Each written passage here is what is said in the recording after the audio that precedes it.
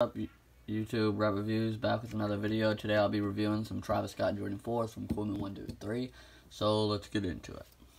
First we got this box of Flight, got the Jumpman on like a normal Jordan 4 box should. Got the label on there, size 10 Air Jordan 4 Retro. And let's check out the shoes. There we go. Looking nice. Nice on the suede. Suede is incredible. On here too, we got that. And metal right here. The $50 ones, like they'll be like plastic. And yeah, by the way, these were about $120 plus DHL shipping. Got here in about a week actually with DHL a while back. Tag right there says 10. See the date 2017 to 18 with 2017 to 2018 production dates.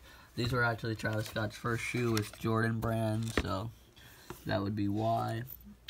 Overall, for $120, it was something like that. These are really good looking. Suede on here. I mean, I suggest you go buy them. Laces are like reflective, like it's supposed to be. We got socket stuff in here. I don't really care about that though. YDM sticker. Yeah, overall these look real nice. We got the Jumpman back here and the Cactus Jack. So yeah, I suggest if you like these shoes, you should go buy them.